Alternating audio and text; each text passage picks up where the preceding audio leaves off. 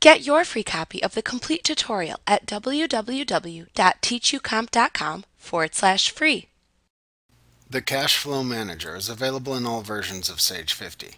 To open the Cashflow Manager, select Analysis Cashflow Manager from the menu bar. This report shows the projected cash flow status for your company for a selected time frame. At the top of the Cashflow Manager, you can use the time frame drop-down to choose a time frame period over which to view the cash flow forecast. You can then see cash flows shown in the Starting Cash, Expected Incoming Cash, and Expected Outgoing Cash tabs below the time frame drop-down. You can click these tabs to view the cash information within the rows on the tab.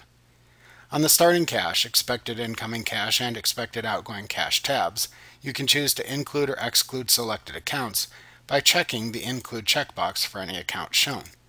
You can click the detail hyperlink that appears in some rows to view the account register and the transactions that constitute the balance shown within the row.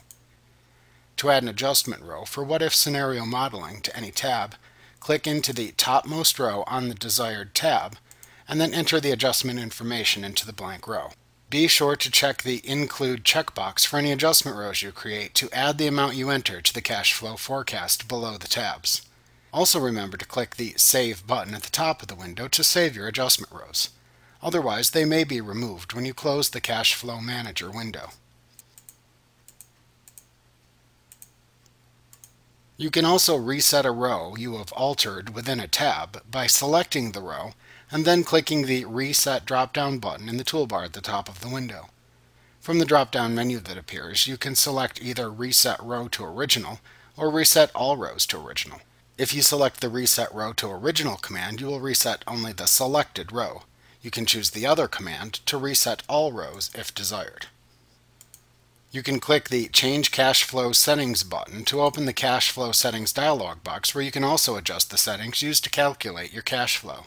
You can use the Projection Based On drop-down to select whether to base the projection on open transactions or historical transactions. You can also set the time frame to use by making a selection from the Time Frame drop-down. You can select either Yes or No to the Do You Want to Show Inactive Cash Accounts question to enable or disable the display of those accounts in the cash flow. You can also select which accounts to include in the Expected Incoming Cash and Expected Outgoing Cash sections.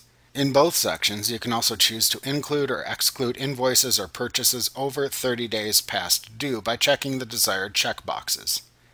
You can also select either Transaction Due Date or Average Days to Pay from the Expected Receipt Date Based On drop-down. Once you've finished configuring the cash flow settings, click the Update Cash Flow button to make your changes. The actual cash flow information appears at the very bottom of the window in both the Expected Cash Flow Totals cash summary for the period and the bar graph showing the cash balance for the days or months within the selected time frame. You can check the Balance, Incoming, and Outgoing checkboxes above the bar graph to show those amounts in the graph. You can export the Cashflow Manager to an Excel workbook. Doing this will export the cash flow summary and the information found on each tab into separate worksheets within a workbook. To do this, click the Excel button in the toolbar at the top of the Cashflow Manager to open the Copy to Excel dialog box. Set any desired options you want within the dialog box that appears, and then click the OK button to launch Excel and export the data.